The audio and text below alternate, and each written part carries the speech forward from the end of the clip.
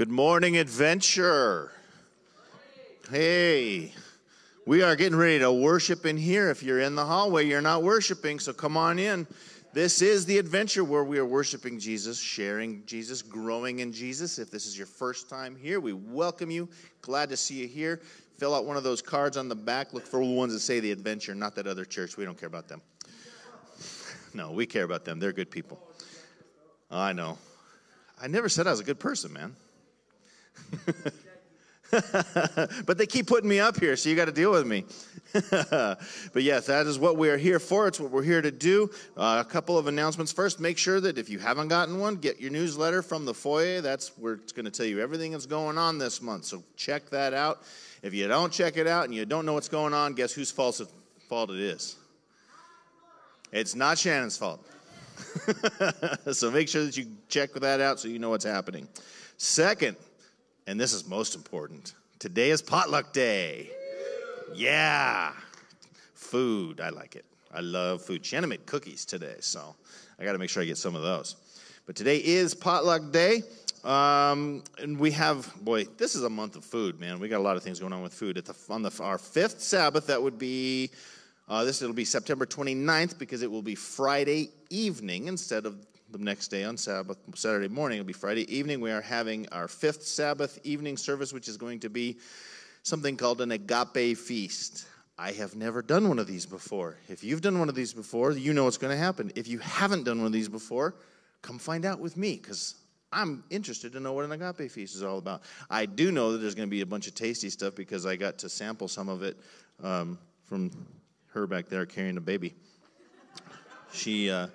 She made some really tasty breads and stuff that we're going to get to sample that night. So I have a little knowledge of what's happening, and so you would like to be a part of that too because it's good stuff.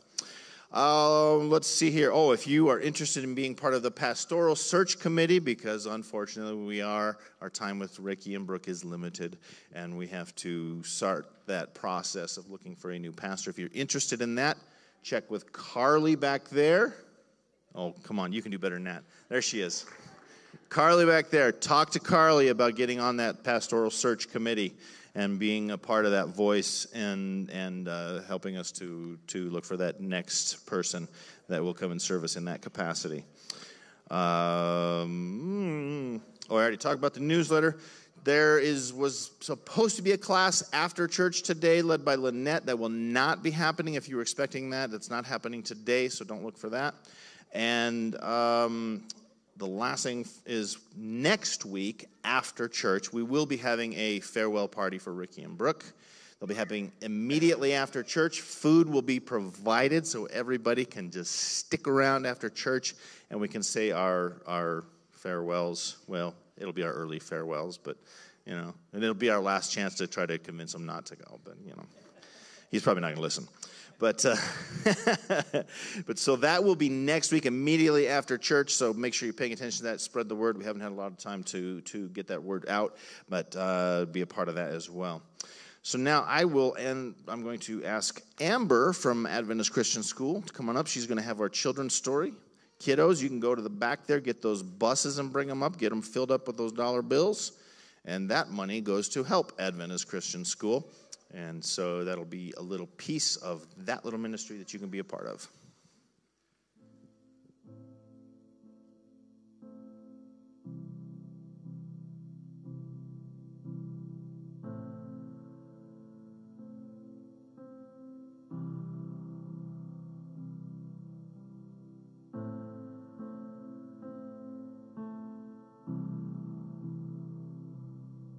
For you kiddos. You want to come up here? I have treats for you. Big kids are welcome too.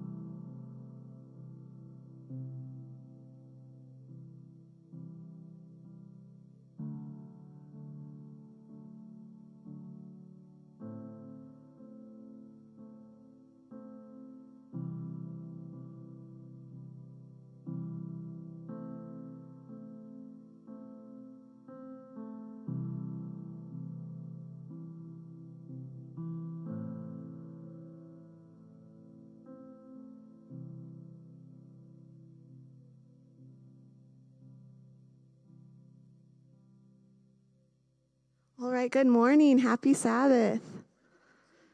All right, I want to know, what is this? What is this? Who can tell me? What is this? It's a crayon. Oh, he said it's a bag of crayons. Right, what would happen if all the crayons in this bag were brown? Would that be very fun? Would we be able to make a really pretty picture if they were all just brown? What about if they were all just gray? Or if they were all just orange? Would that be fun? No. We have a bunch of different crayons in this bag because that's how God made us. He made us all different. He made us all unique. And he gave us the ability to have our differences. Some people are loud and funny, like Matt. Some people are quiet and shy. Some people are really, really good at music, like Morgan, or they're really good at painting, or they're really good with numbers, or they have lots of knowledge to share with us, and we can tell when we look at their hair color. But we're all different, and God made us all different so that we can come together and make a beautiful picture in our world. So if I were to draw a rainbow on here, does this look like a very good rainbow? Does that look very fun and very colorful? No, it doesn't, right? But if I were to use all of the crayons in here to draw a rainbow, would it be better? Yes. So each one of us is important. Even though we're different from each other, we're all important, and we all get to be part of God's rainbow in our world. So our Bible verse today is found in 1 Peter 4:10, and it says, God has shown you his grace in giving you different gifts, and you are like servants who are responsible for using God's gifts. So be good servants and use your gifts to serve each other. And that is all that I have for you. So if you'll bow your heads with me and we can pray, and then I'll give you a little taste of the rainbow. Dear Heavenly Father, Lord, thank you so much for today, and thank you for blessing us and for making us all different and unique so that we can come together in this world and make a beautiful picture for you. We ask that you help us to use our gifts according to your will, and we thank you for loving us so much. In Jesus' name, amen.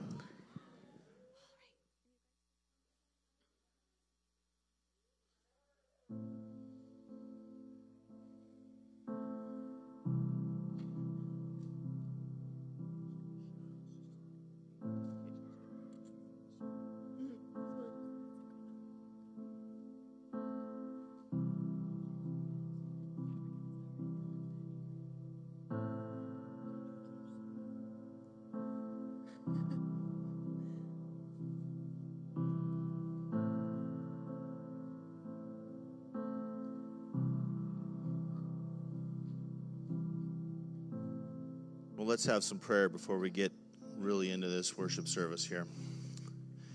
Our Father in heaven, we thank you so much for your dedication to us, for the things you do for us throughout the week. We're grateful for the opportunity now to show a little bit of that gratitude for what you've done for us this week. We pray for the continued speaking of your Holy Spirit to our hearts, and especially now as we try to lift our words up to you, Lord. We pray that your Spirit will be the one who speaks through us so that the words spoken to you actually come from you. And we pray that we lift up you. We lift up those who are up here that will be helping us to sing, that you will be speaking through Ricky today, and that the message we hear will serve to glorify you, and then we will in turn be able to take that into the world and glorify you to the world. All these things we pray in Jesus' name. Amen. Good morning, everyone. We invite you to stand with us as we start with some worship.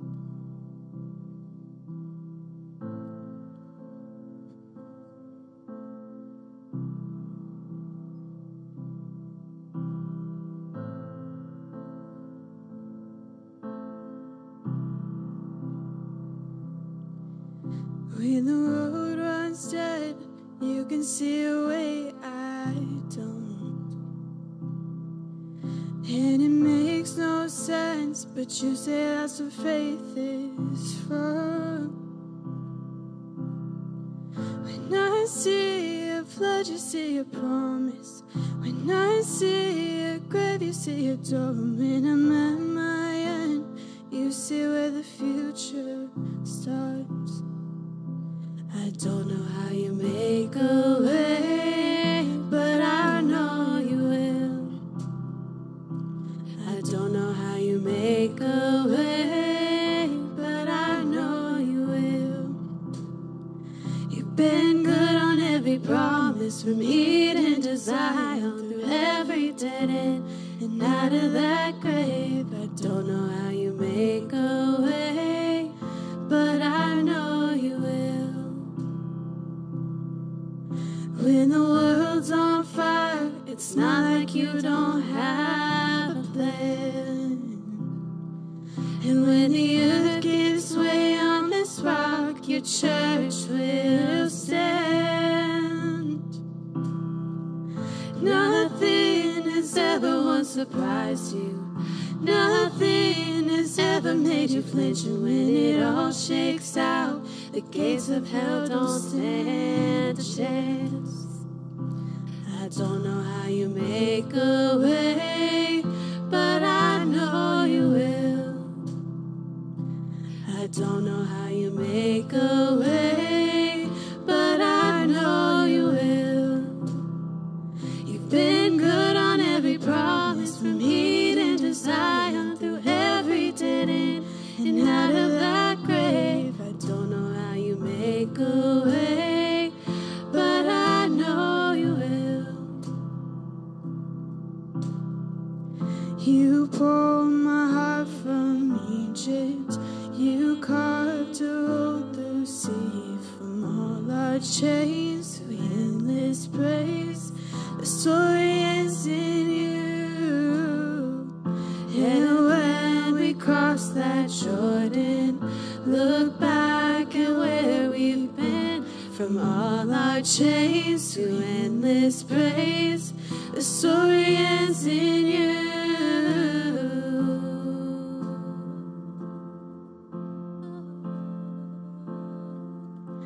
I don't know how you make a way, but I know you will.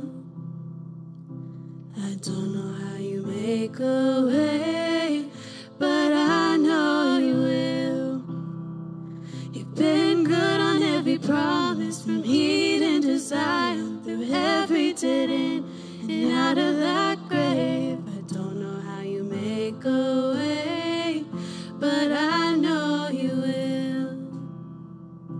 I know you will. I know you will.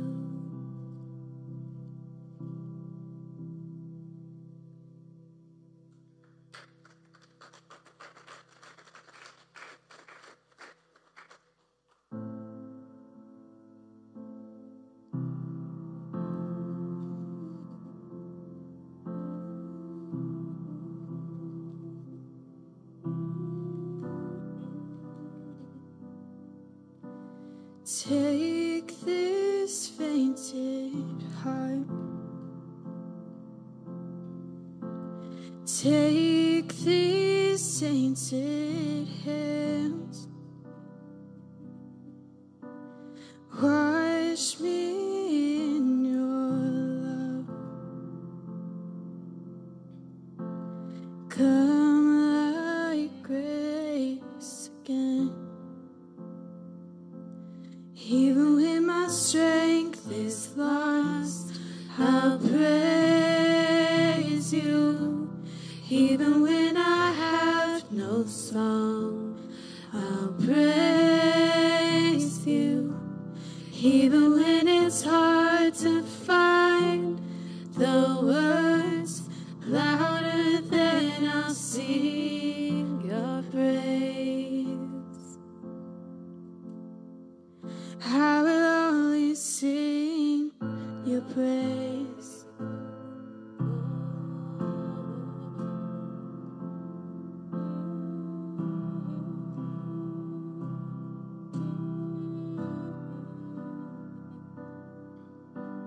Take this mountain weight. Take these ocean tears. Hold me through the drought. Come like hope again. Even when the fight seems lost, I'll praise you. Even when it hurts like hell, I'll praise you. Even when it makes no sense to sing louder than I'll sing your praise. I will only sing your praise. I will only sing your praise.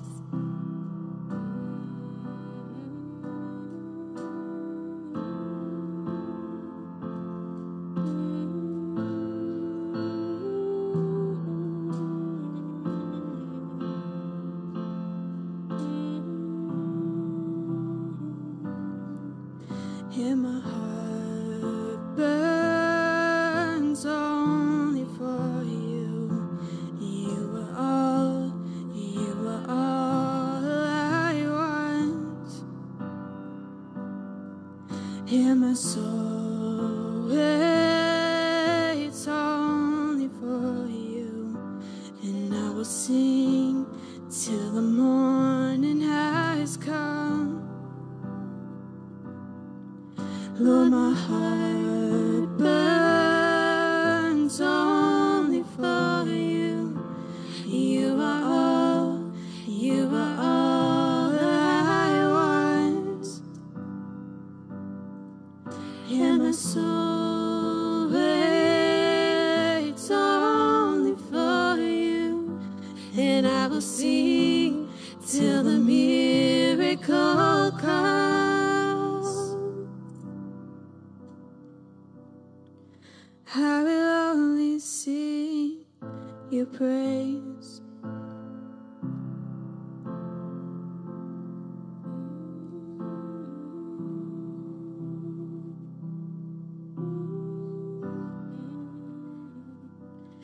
Even when the morning comes, I'll praise you.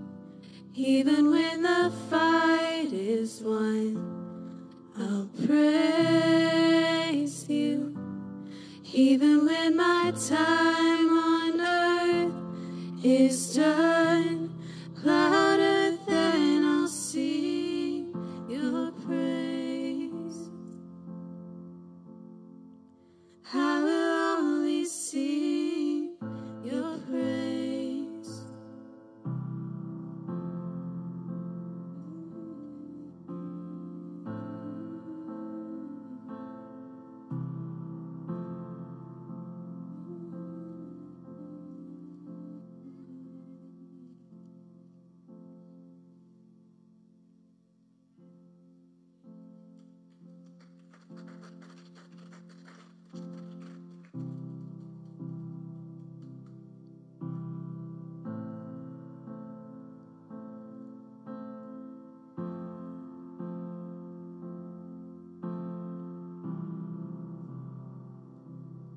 In the morning, when I rise, in the morning, when I rise, in the morning, when I rise, give me Jesus.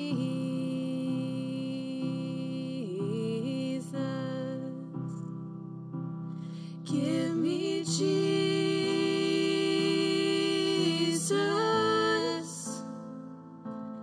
Give me Jesus.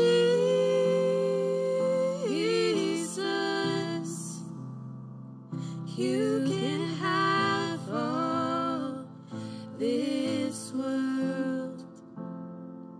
Just give me Jesus.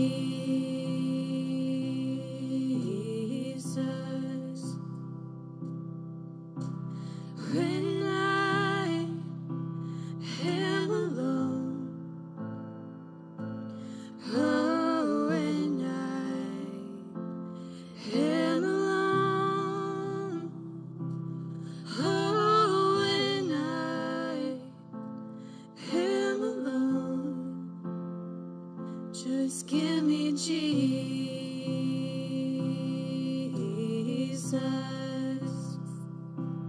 Give me Jesus.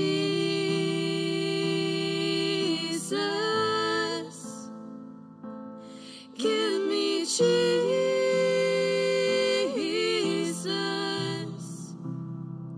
You can have all this world.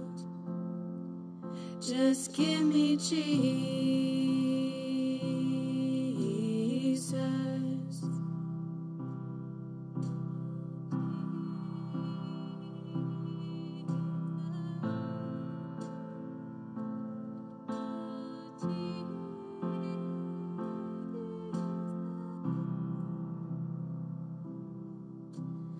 When I come to die,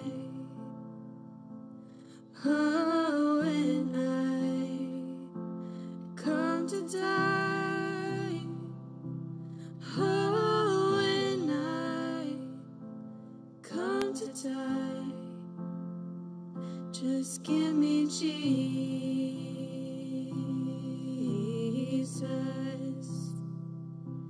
Give me Jesus.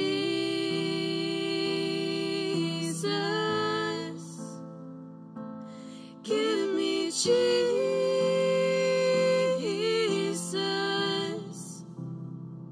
You can have all this world. Just give me Jesus.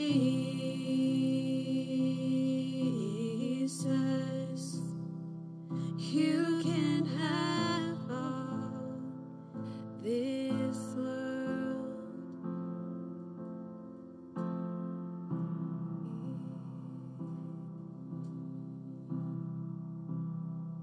Just give me Jesus.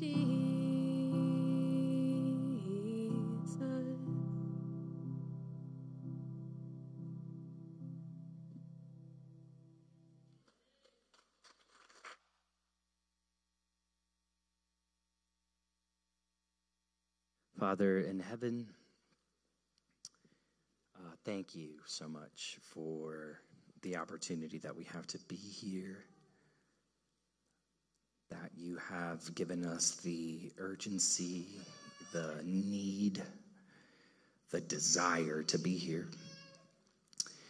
And Father, I just ask that you would provide today. That whatever we're needing, whether it's hope, whether it's encouragement, whether it's an overwhelming outpouring of love, whatever it is, that you would provide it here today. We are here to listen to you and you alone. We don't want it unless it's you. And so speak loudly, speak clearly, and allow for your will to be done here today. We love you and we praise your name. We pray, and everybody said, amen. I love kids. You may be seated. Yes, you may be seated. Uh-oh, we had a little accident. Yeah, no worries. No worries. Happy Sabbath to all of you guys. It's good to see you. Thank you for being here. If this is your first time, thank you for doing that. I don't know where the table went. If this is your first time here, we're glad that you're here. Thank you for being here. I hope that you leave with more hope than when you came in. And if you've been here for 1,000 times, it's always lovely to see you as well. Okay. Before I get started with the sermon, though, I would like to bring up a couple of really special people, lovely people. You might know them very well. I want to bring up the Bender family, specifically Caroline and Andrew. We're going to have a little baby dedication before we start, which is really exciting. Come on up, and I know that there's also very special people with you guys here today. I don't know how long it's been exactly, but Kevin and Kathy are here.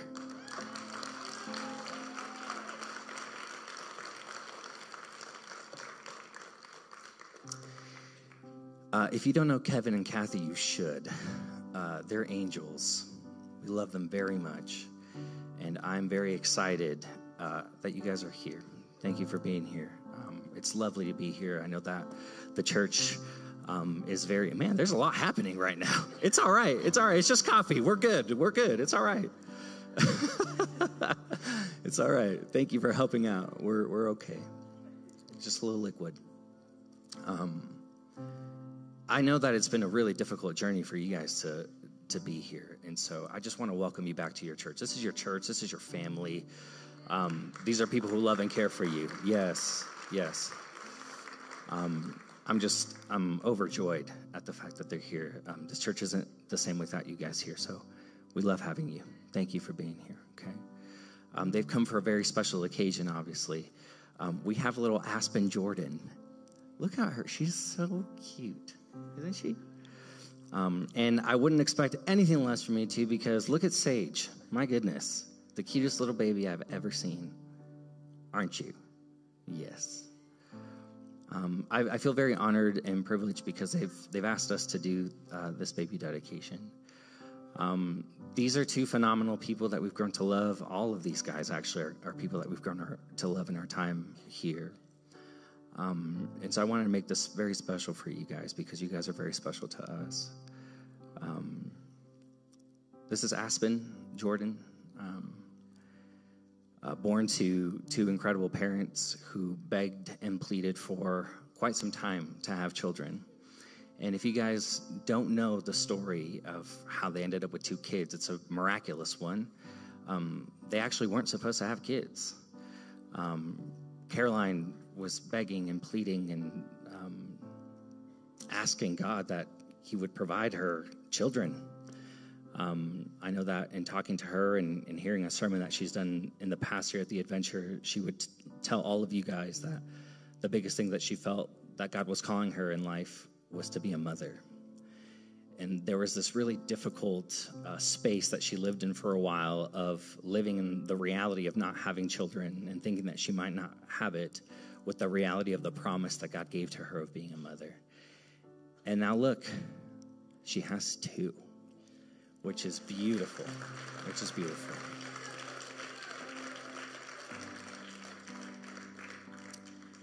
I know that for Andrew, this occasion is just as important. I know that together they've been through a lot. They've been on their knees a lot, begging and pleading the Lord for this provision, and he came through for them. I want to read a really special text for them that they kind of picked out for today. It's found in 1 Samuel 1. And I kind of want to give you some context here. We have this incredible woman of God named Hannah, who you understand. I think of anybody in the scripture, I think that you would understand her position. She wasn't literally able to have children. Her womb was closed, the Bible says. But she had this calling of wanting to be a mother. All she wanted was to do that. And so she pleaded and pleaded and pleaded to the point where her husband even thought that she was drunk sometimes because she would just like cry and wail. And she was like, nah, man, I'm just passionate and I know where I got to go to ask for this provision, right? She came to God. God answered her prayer. And then we pick up where Hannah decides to bring her child to the Lord. In verse 22. It says, as soon as the child is weaned, I will bring him, that he may appear in the presence of the Lord. And then notice what it says, and remain there forever. Oof, what a text. As soon as the child is weaned, I will bring him up, in this case, Aspen, up, that she may appear in the presence of the Lord and remain there forever. That is what a dedication is all about. That is why you're here. That is why you've elected to be here. That is why you've elected to allow for Aspen to be dedicated here in front of your church family that you guys have been a part of for 10 and almost 25 years, respectively. To bring her into the presence of the Lord so that she can be dedicated here, but also so that she can remain here forever. What you're doing is incredibly special. What you're doing is something necessary. And what you're doing is something that God is going to honor for the rest of your life and for the rest of her life. God absolutely wants, desires, and cares for her to be present with him. He wants nothing else than to be able to overflow her with his love and his care. And one of the main ways that he wants to do that is through you guys, is through you two, is through you guys as parents. And so this baby dedication, yes, we're bringing the child before the Lord so that she can remain there forever, but also we're doing the same with her parents. So now, especially after the second child is here, more than ever, you would know that patience runs thin. It's a much more difficult task to carry for two. But if there's anybody who's fit, it's both of you guys. If there's anybody who I trust with children, it's you guys. If there's anybody who's been called to be parents, it's you guys. I've seen the way that you talk. I've seen the way that you walk. I've seen the way that you care for your kids. It is utterly, utterly a calling and utterly beautiful and inspiring for us. And so I want to dedicate you guys as well, and as well as grandparents. I know Lily and Jed, they're not able to be here. I'm sure you're watching. Hi, we miss you. Come back. That'd be lovely. But we want to actually dedicate your entire family along with Aspen here today. And if you wouldn't mind, I just want to lay hands over Aspen. And then if we kind of just want to tuck in a little bit more, I'd actually, Brooke, if you want to come in here, and then I'll just come on this other side and lay hands over you guys, and then we'll pray over you. Okay? Let's do it. Father in heaven, thank you so much for this lovely family. Thank you for provision. Thank you for answering prayer. Thank you for giving miracles. Thank you that we have two beautiful girls in our midst who get to grow up in this place with these people. But more importantly, with these parents, with these grandparents who are going to love them and care for them until the day they can't. Thank you, Jesus, that you are here with us, that you're here with them. And I'm just begging and pleading that you would give them the wisdom and knowledge that that only can come from you, that comes from above, to be able to raise little Aspen in your way, where it can literally be that every single moment of her life, she knows for a fact that she's in your presence, that you're with her, that you've never left her, nor will you ever, that she's specially anointed and called, that she has been put on this earth for a purpose, that she is a little miracle, that both of these girls are little miracles for them, and that there's obviously something that you want to do with them that entails kingdom things, great things, lovely things. And so I ask that you be with Andrew and Caroline as they lead these girls. Bless them, Jesus. Anoint them with patience and kindness and love, with your overwhelming presence, with your spirit that will be imparted upon these little girls, so that they would know every single day of their life that, yes, their parents love them, but more importantly, because of their parents' love, they know that you love them. And so we lay them at your feet. They're your children. They're yours. Mold them, create them, shape them how you want them to go, and may Andrew and Caroline be a part of that. Also want to pray for Lily and Jed and for Kevin and Kathy, for wonderful human beings. May they be the support that Andrew and Caroline need. May they be the grandparents that they need. Be with them, restore them, heal them as they're going through the things that they're facing, and unite this family in the way that they never thought possible. We love you. We praise you. We thank you for this opportunity, Jesus. In your name we pray, and everybody said, amen. The last thing that we like to do is, yes, lay these guys up in God's hands. But we also want to have a commitment be made, not just from them to raise these kids in the way of the Lord, but we want to make sure that this church is committed to them, to making sure that we are helping them in their commitment to raising their kids in the way of the Lord. And so if you are a member of this church, if you belong to the adventure, if you've been a part of the adventure for 25 years or 6 months or 2 weeks, whoever you are. This is your family. These are your kids. These are your children. We have a responsibility to them, to grow them, to shape them, to love them, and to support them. So if that's you and you're committed to doing that, I'd like for you to stand up to show your support and your commitment to this family, to these kids, and promising them that you're going to do everything possible to make sure that you're going to support them. Okay. You see this? Yes? Hold them to it. Hold them to it. If they're promising to be family, make sure that they are. And vice versa, hold them to this idea that they're going to raise their kids in the way of the Lord, okay?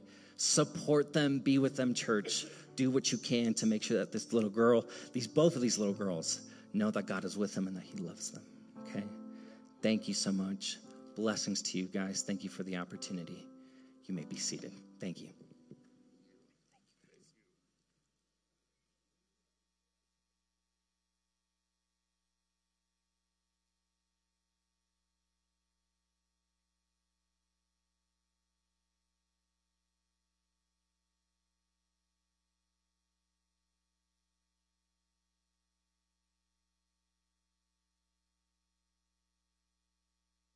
Baby dedications are one of my favorite things to do.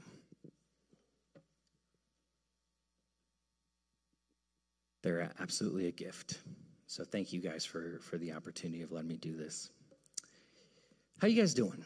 How we doing? Doing okay? Second to last sermon with you. I guess I better be good. It better be good. I need you to go to the book of 2 Kings. I messed up and I miswrote it on the screen. I put it as 1 Kings. Please forgive me. It's 2 Kings.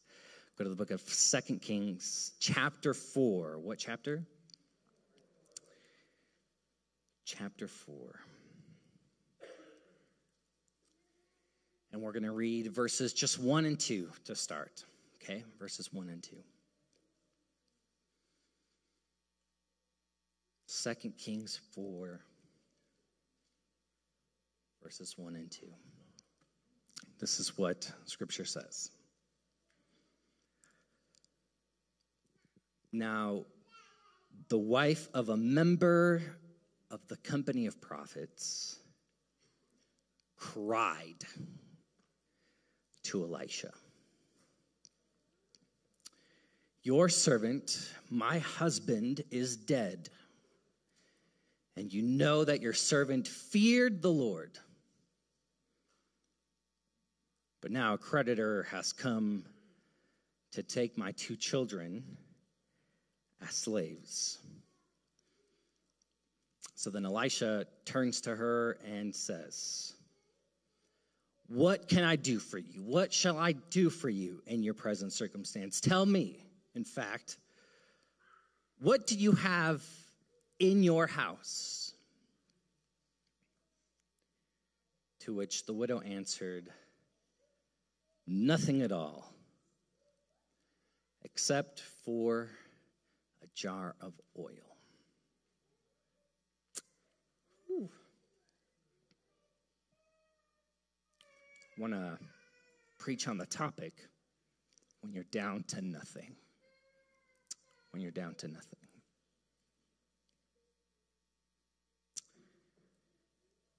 I don't know if this story is a story that you can relate to. I don't know if anybody's ever come up to you and asked you how you're doing, and you can't find words to express the emptiness that you feel. I don't know if anybody's ever come up to you and try to check in on you and say, "Hey, how can I help you?" And you can't come up with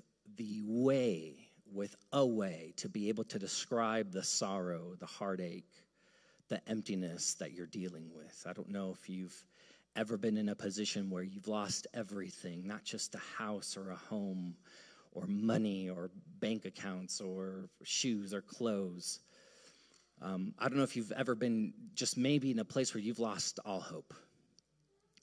And somebody comes up and tries to engage with you and be kind to you and ask you how you're doing. and you have a visceral reaction to their silly question. Not because you don't like the person, but because you're incapable of answering in any other way, but in that specific way, in a way where it depicts the emptiness, the heartache, the nothingness that you're feeling. I don't know if you've ever been there. The story is one that was heavy on my heart over the last 12 hours, probably. The reason is because I'll confess something to you. I think you've known this already, but normally I like to have a sermonic calendar done 6 months in advance. But obviously, we're not doing the 6 months thing anymore. We have 3 weeks left, right? And so looking down at what was being planned for the rest of the year, I've been trying to really pray through what God is wanting to share with our church before we take off. I'm trying to see exactly what it is that God is trying to say. And so to be very honest with you, this week was a hard week. This was unlike any other week in terms of trying to figure it out and knowing exactly what to say the second to last time that I'm going to be up here with you guys. To the point where it actually wasn't till last night at about 11, probably 9, Brooke says. That's much more generous than I thought. Till about 9 o'clock last night where I knew what I was going to say. And so when I say the last 12 hours, I mean that. And it's a story that broke me. While at the same time, I didn't really know how to share it for a couple of reasons that we'll discuss here in a second. But the story, I really have been wrestling with it over the last 12 hours and trying to figure out how to present it in a way that is meaningful and hopeful to you, in a way that allows for your attention to be arrested and to be full of whatever it is that you're needing, right? But the beginning of this story sets a tone that I think most of us can relate to. Being in a place where you're left with nothing, when you're down to nothing, when you're totally empty, where you're totally void, when you have nothing left to give, literally, maybe even figuratively, where everything's been taken from you, where your energy has been sucked away from you, where all of your money has been taken from you because of unfortunate circumstances. Some of you guys know exactly what that is. This woman has lost everything. She's a widow. So the beginning of her loss begins with her husband.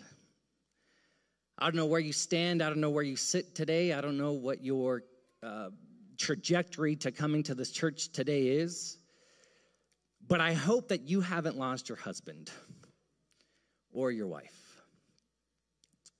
It's a devastating loss.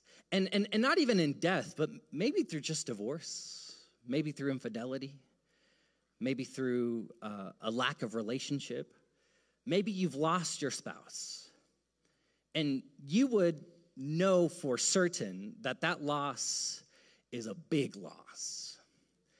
Because when you marry somebody, you married them forever, for hopefully till Jesus comes and then some, right? You're hoping and praying that this relationship is exactly what you believed it was when you started, right? This person easily becomes your entire world, and then the moment when they're not there anymore, your world crumbles. This woman, though, has it a little bit more difficult in that her husband has actually died. He's no longer with her, and this is a very difficult situation, specifically in this time culturally. We've talked about it before, because if you're a woman during this time, you don't have anything. The man is responsible to work and to pay bills and to make ends meet. And so if you lose your husband, you lose everything as a woman. And the unfortunate reality that this woman is facing, that this widow is facing, is that not only did she lose her husband, but unfortunately, through their life together, they accrued enough debt to the point where now that he's not alive, she is now responsible to pay back that debt. But she doesn't work. She probably hasn't been able to accrue a lot of skills in her life because she has been utterly dependent on her husband. It was just what it was during this time. And so not only has she lost the love of her life, not only has she lost her world, she's losing everything else. Have you been there when losing your husband wasn't enough and the enemy came after everything else? You guys have heard this before. When it rains, it pours. Have you been there? When it seems like it can't get worse, it gets a whole lot worse. When you think that you can't get any lower, the elevator just keeps on going down. When you feel like you can't lose anything else, you lose your house. I remember, as an immigrant here in America, I know that we had it pretty difficult. I remember, wow. Forgot about that. Wow.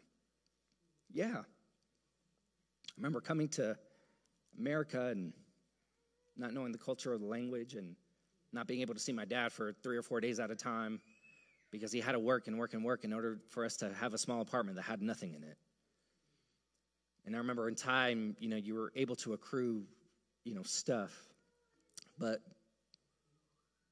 hard times fall on most people. And if you haven't noticed, really, really, really difficult times fall on people who follow Jesus. We'll get to that in a second. That's what happened in our life to the point where I remember I was sitting outside of our apartment and a tow truck ended up coming and putting my dad's car onto the tow truck. They were repossessing the vehicle because I figure we haven't been making payments because we're in difficult times. Have you been there? Or maybe you're outside of your house and your kids are playing outside and somebody comes to take away your house and all the toys that the kids had have to remain inside and the kids are going outside and screaming and are not understanding exactly what's happening and all they want is just to play with their toys. Have you been there in that position?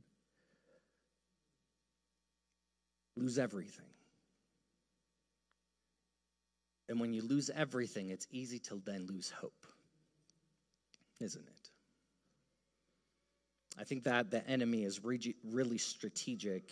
In this context, I want to call the enemy the creditor, who sees that your life is in ruins and he wants to ruin it that much more, and so he's coming to take everything else that you have. The thing that he really wants to take is your hope. He wants to snatch your hope. And why does he want to snatch your hope? Well, if you didn't know, scientists are talking about the fact that if you have no hope, you're more likely to take your own life. Hope is one of the major essences of life. That if you completely lose hope, it's easy to just give up. It's easy to stop moving forward. It's easy to just see your circumstance as complete reality instead of trying to see what God is trying to do outside of it.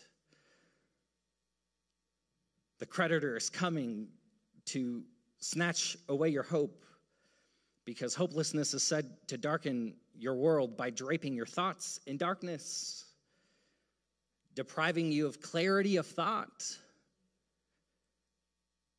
It's a condition that scientists are now claiming is a condition that just sucks the joy and life away from the host. We all have been built with a deep psychological need for hope. We weren't designed to be hopeless.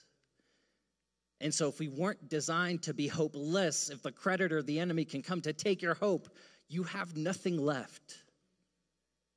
So whatever he can do to destroy you while you're down, he's going to do that. Doom and gloom every single day. Have you been there? Doom and gloom every moment of your life. Waking up feeling disturbed, perturbed, saddened, angry, sluggish, distant, tired, unwilling and unable to carry out essential duties of your day.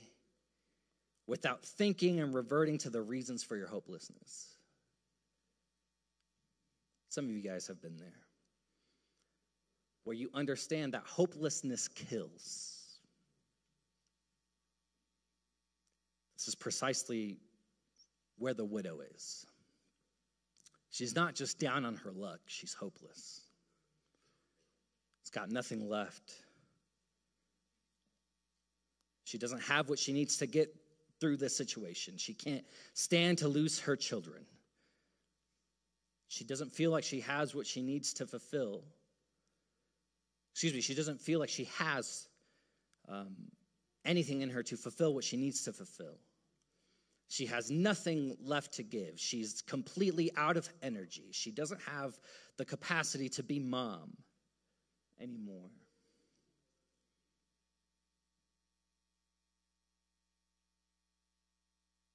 She knows what it takes to get through the situation, but she realizes that she doesn't have it.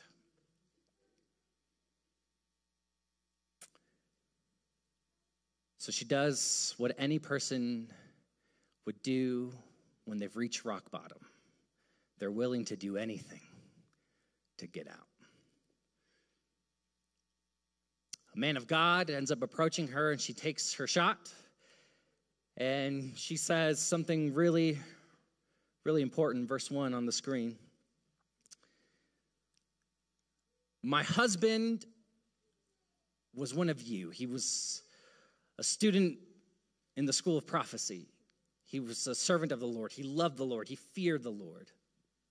Now he's gone, and now the creditor's coming to take everything else I have from me, specifically my 2 sons. They're wanting to make him slaves to pay back for all the debt that I've accrued. And then how does Elisha respond? What shall I do for you? What do you need? In fact, not just what do you need, what shall I do for you? Notice what he says. He says, what do you have? What do you have? What's left? After the dust has settled, what do you have left? What remains? I think it's easy in difficult circumstances to be able or to not be able to see what we do have and only focus on what we don't. It's easy to get so blind to the present circumstance that it's very difficult to see what we do have left. It's easy to, when we get down on our luck, to just be able or to be unable to look around, to understand that not everything is gone. Elisha understands this, and he asks her this question, what do you have? He understands the capabilities that God has. He understands that if he can just pick away at what she might be able to have, that God could probably use it. What can we use here? I know my God. He's the God who created everything out of nothing. Come on. He's the God who created out of dirt, for goodness sakes. He's the God who created woman and, quite frankly, the rest of us out of one bone. So if you at least have one bone, if you at least have one breath, if you at least have one thing around, God could use it. So what do you have, widow? What do you have? What do you have left? To which she says, nothing at all. I am totally empty. I have been brought down low. Everything has been taken from me. My home, my clothes, my house, my car, my phone, whatever it is. It's gone. The only thing that remains are my 2 kids, and they're coming after them. But then notice, it's almost like she stops and she says, wait, I do have something. A jar of oil, a flask of oil.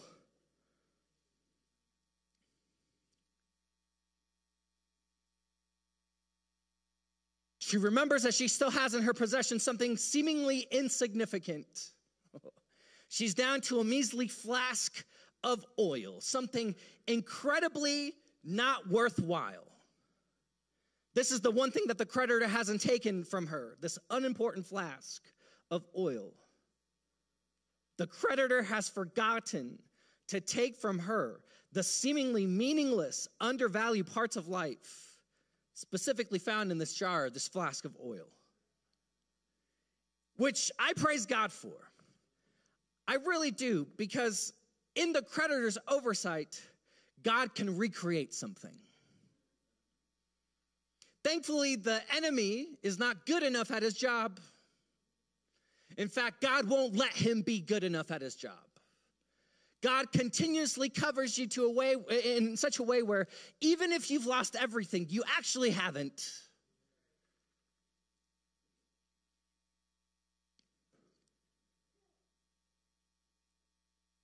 It's interesting that if we were really honest and we were really astute to the circumstances of our lives, we would see that it's actually in the undervalued parts of life where we find the most power in God.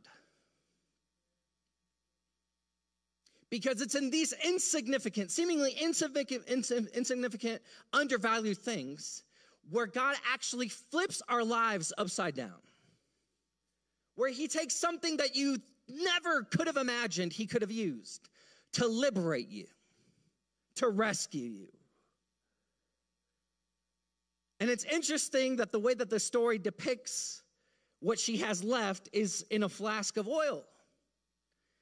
Because if you have studied the Bible, I have been to this church even within the last just couple of years that we have been here. We've talked about this idea that biblically speaking, oil represents what? Most of the time, more often than not, oil represents God's Spirit.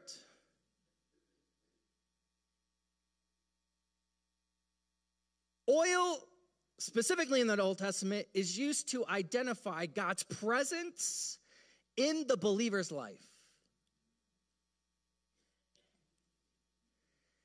So notice when this widow has lost everything, one thing remains.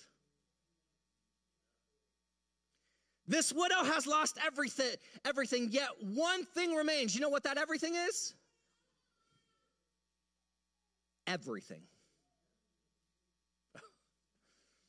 See, when all is gone in your life, the Spirit remains. When everything's been taken from you, the Spirit remains. When you've lost all hope and you're full of doubt and feel like you can't get out of bed anymore, one thing remains: the Spirit remains. When you have nothing left except a flask of oil, God says, great, I can work with that. In fact, not only can I work with that, can I take this a little bit deeper? Don't you think that this woman had already been begging and pleading for God to make a way? I don't know if you guys have been in this position before, but maybe you've been in a position where you're about to lose your house or your business or your marriage. It's not like when you got to the point of actually losing this thing, when you started to pray that God would salvage it.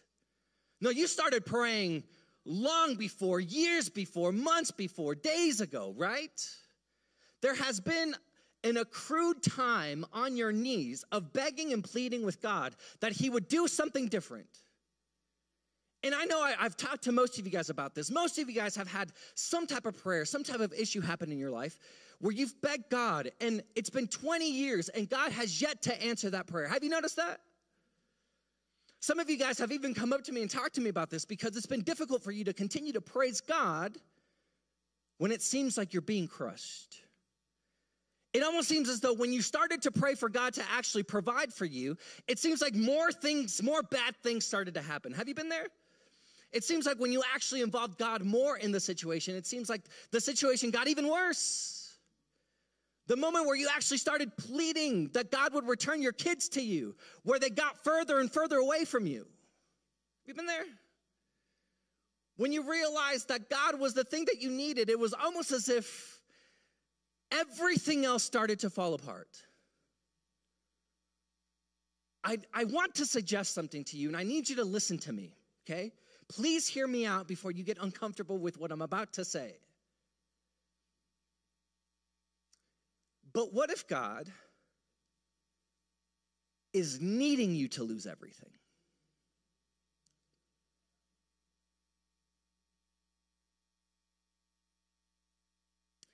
It's hard to hear. It's hard to accept. And I think that on the surface, it might seem as though God is cruel when I say something like that. But think about it for just 1 second. What if in this woman's situation, everything needed to be gone for her to finally realize that she needed everything?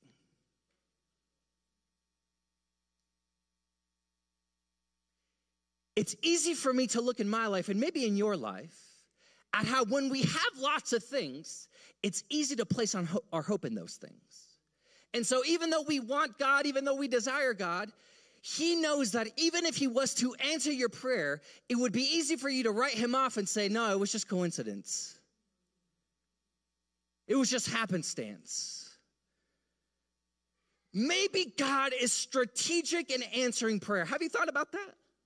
Maybe he's incredibly strategic because at some point, depending on what you're losing, maybe you might just need to lose everything in order to figure out the fact that you need everything.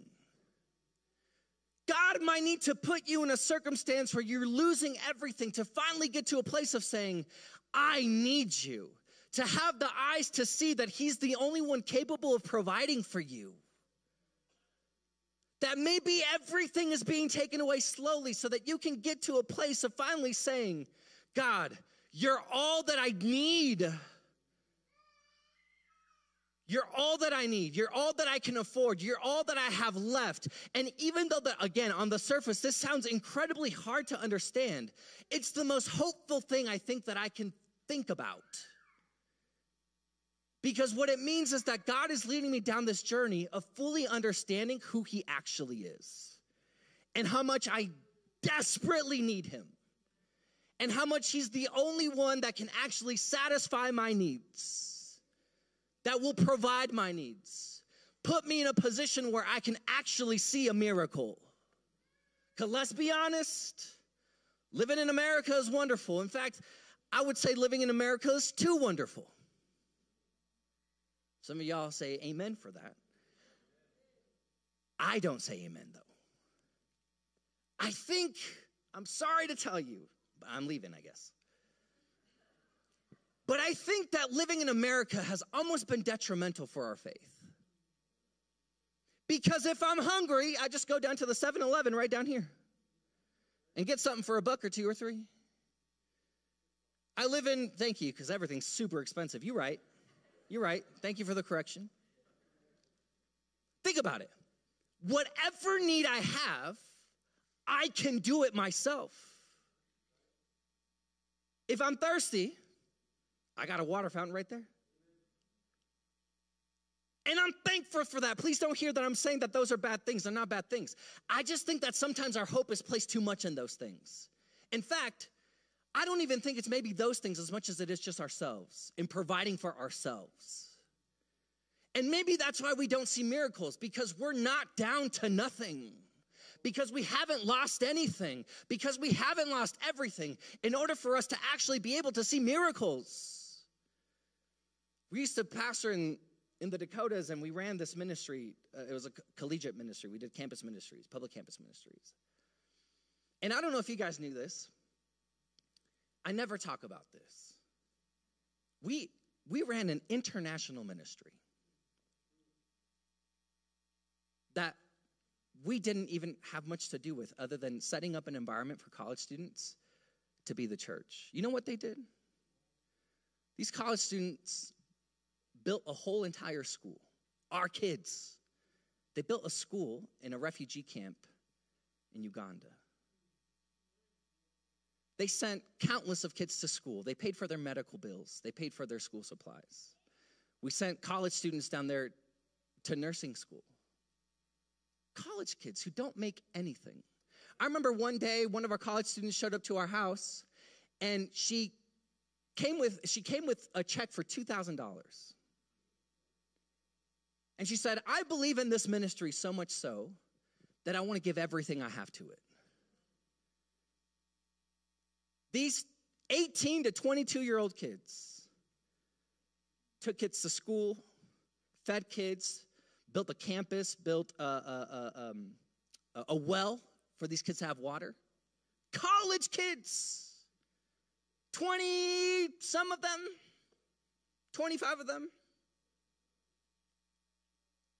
And the main girl who did this, who had the audacity to have this vision, she's from Uganda. She came from a refugee camp. And you know what she used to say? She said, I really want to help out my people, obviously, because they're in really difficult situations, but also because in helping them, it actually helps us. That we don't go on mission to Africa to come to save them. No, most of the time, we go there to be saved ourselves. Because you know where you find faith the most? It's in Africa. She used to tell us all the time, she said, you know where I see God the most? Is in the slums of Africa, in the struggle, in difficulty. She used to have to walk miles, a typical, stereotypical story of one of these girls in a refugee camp, where she used to have to walk for miles and miles and miles just to get water. And she said, you know where I found God? There. She said, in fact, coming to America was one of the hardest things for me spiritually, because here, I don't need God. And one of the things that she wanted to do was to start this ministry in order to be able to find him again. Because it's when you're down to nothing when you see God. It's when you're totally empty when you see God. It's when your husband has died when you see God. It's when you lose your house when you see God. It's when you lose your friends, when you lose your family, when you lose everything, when God can actually step in to show you who he is. It sounds difficult. I get it. But how great is it that even the most difficult circumstances of life, God has said, no, they're not even that difficult, because it's actually in those times where you actually see me the most. Where he's flipped even the creditor schemes on its head to where he actually makes it a success in losing everything, because what you gain is eternal life. That even the worst thing that could happen to you is the best thing that could happen to you. That God would be so kind and loving to take unfortunate circumstances to say, no, I'm with you forever. This woman is in this position. She's down to nothing. She has nothing left to lose. But this jar, this empty, or this oil, this flask of oil. So once she says that she has this left, Elisha simply turns to her and says, go to all your neighbors and get a bunch of empty jars. Not filled jars. Get a bunch of empty jars.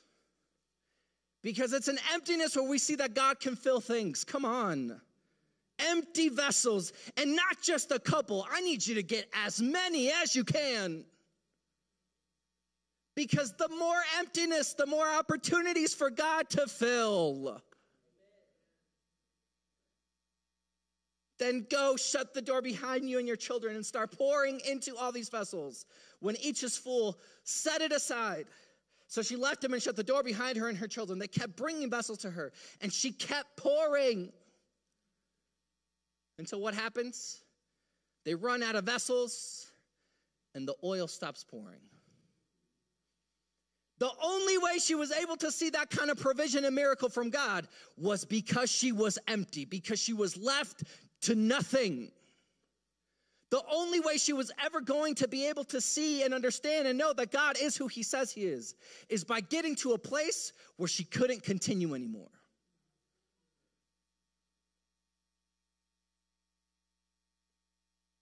She just follows.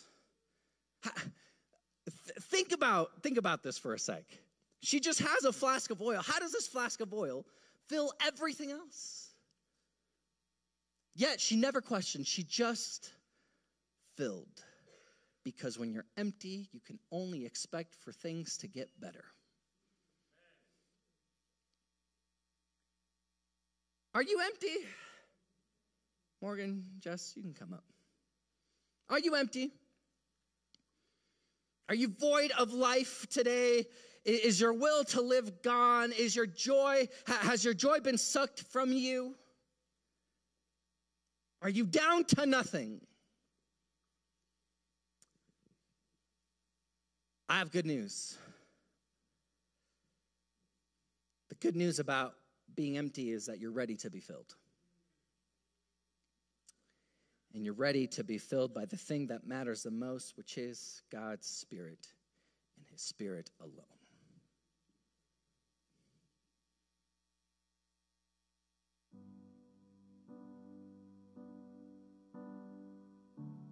It's time to bring your empty vessels. It's time to bring your empty jars. It's time to bring your nothing to God and be ready to be filled. What do you have? What do you have left over? Even the most insignificant things that you might think that God can't possibly use. Is that all you have? God sees that you have everything. God is ready to pour His oil, not just all over you, but into you. He's ready to give you hope and a life and joy through the remnants that you never thought possible. He's ready to fill you.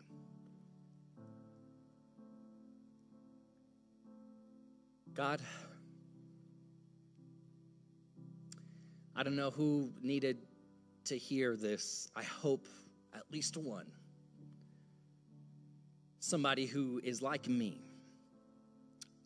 who is down to nothing, who is left with nothing, who has nothing left to give, who doesn't have the capacity anymore to walk, to talk, to get up in the morning, to even eat, to go to the bathroom, like Saul before his conversion. I know that we've been talking heavy about this loss of life, this loss of hope, this lostness, this emptiness that we sometimes go through in life. We've been going hard at it for a couple of weeks now, and I hope that it's been made clear to everybody here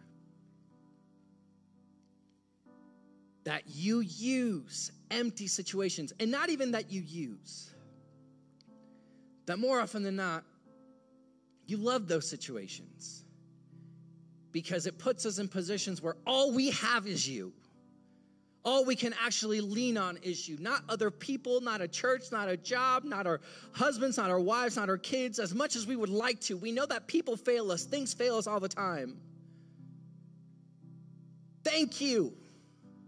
Thank you. I'll say thank you now for putting us sometimes or allowing us to be put in difficult situations where we can finally realize that you're all that we need, that you're all we can trust, that you're everything. You're the everything that we need. Thank you for providing miracles in the midst of emptiness when we feel like we can't continue. It's when we see you most. Thank you for using the enemy's tactics to deliver us. Thank you that even the worst thing that could happen to us is the best thing, that even if we were to die, the next thing we see is you. Thank you that even if the enemy were to take everything from us, what we see is you.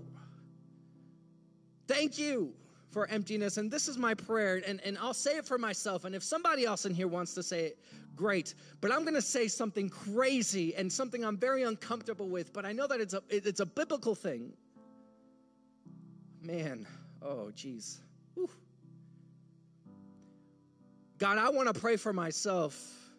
In fact, I want to pray for this church too. Yes. I want to pray that all of us would be brought to a place of emptiness if we need to be. That you would be so good in bringing us to places where we can't depend on anything other than you. so that we can finally step into life, so we can finally see you for who you are, so we can finally experience you, that you would get rid of everything else that has filled our lives, that has distracted us, that has taken us away from understanding your beauty and your glory and your love. So I'll pray that for me, do what you have to. If you have to ruin me, like Job says, for me to see your glory, do it. If you have to stretch me, do it.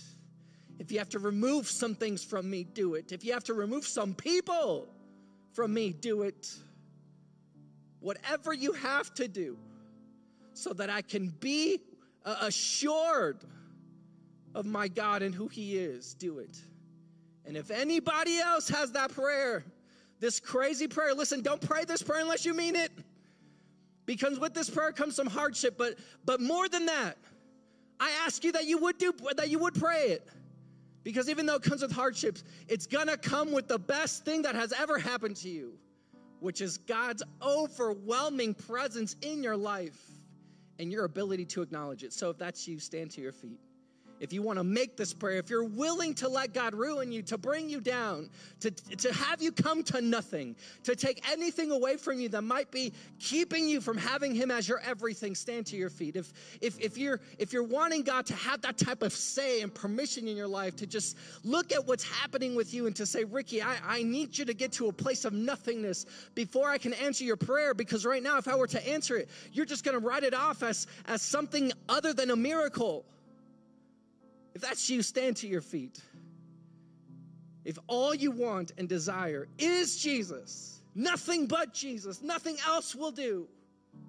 If you're wanting to make room for just him, stand to your feet. God, you see your people.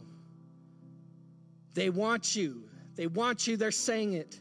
Now do what you have to. I beg, like one of my favorite pastors like to say, I want you to disturb the comfortable. Disturb them. Do what you have to lead them to a place where they can finally just say, I'm empty. I have nothing. I'm in ruin. But God, it means it's time for you. Do it. Do it. May we come to nothing, knowing that you're up to everything. We love you. And we praise you, and we thank you. In your name, amen.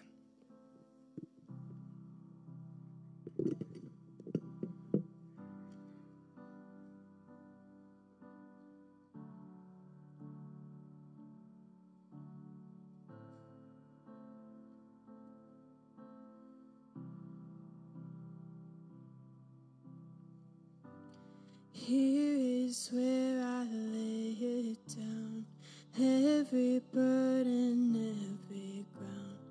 This is my surrender. This is my surrender.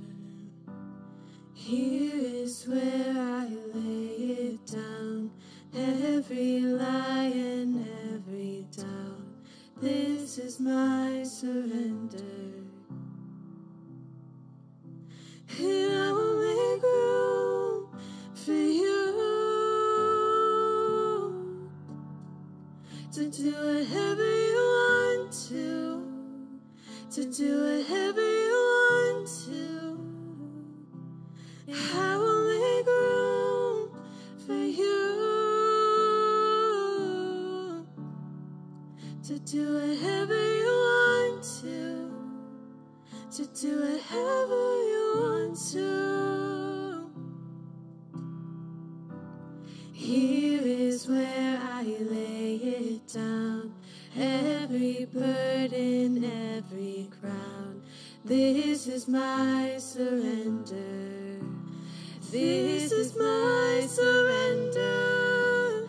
Here is where I lay it down, every lie and every doubt. This is my surrender. Oh, and I will make room for you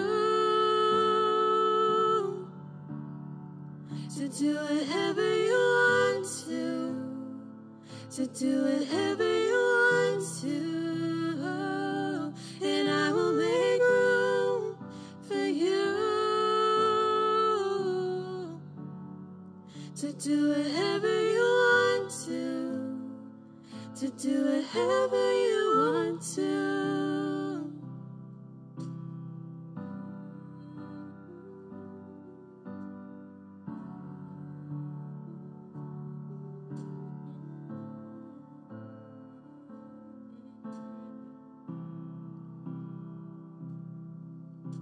Shake up the ground of all my tradition, break down the walls of all my religion. Your way is better, oh, your way is better.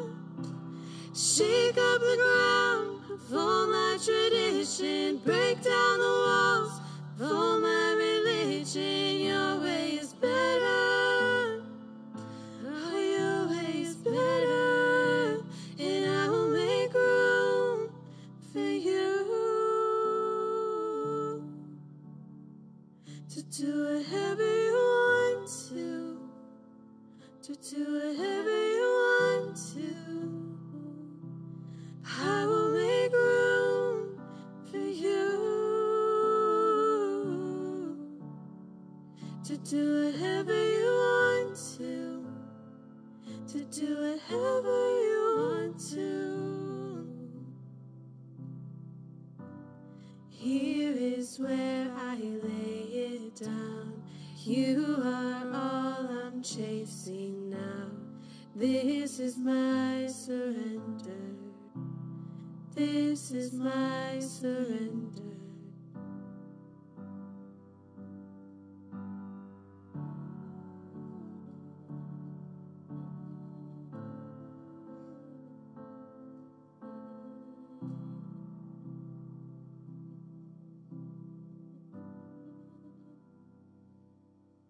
Jesus, we have everything we need. We always have. Problem is that we've got a lot of stuff we don't. And we don't know how to get rid of it on our own, Lord. And so we ask you to take those things away. Move them out of the way. Get them out of our lives. Get them out of the path that we need to be on. And help us to see that we don't need those things. Help us see that what we need is you. And what we need is only you. Make that our priority, Lord. Help us to make that our priority. Let us carry that thought forward now as we go our ways, Lord. As we make our way down to potluck, we pray that you will bless the hands that provided the food today. We thank you for the food. And we pray that our conversations there will continue to be a blessing on this Sabbath. And for those who do not join there, we pray that your presence will be them as they go forward to their plans for the rest of the day. With that, we ask all this in Jesus' name. Amen. So once again, it is potluck. If you're sticking around, make your way down the hallway, down the stairs. There will be plenty of food for everyone. If you need prayer, come on down. We will have some folks down here that will pray with you. If you like the idea of keeping the lights on and the doors open, those little boxes down there are your way of expressing that desire. So take advantage of those as well. Otherwise, we will see you next time. Thanks for coming.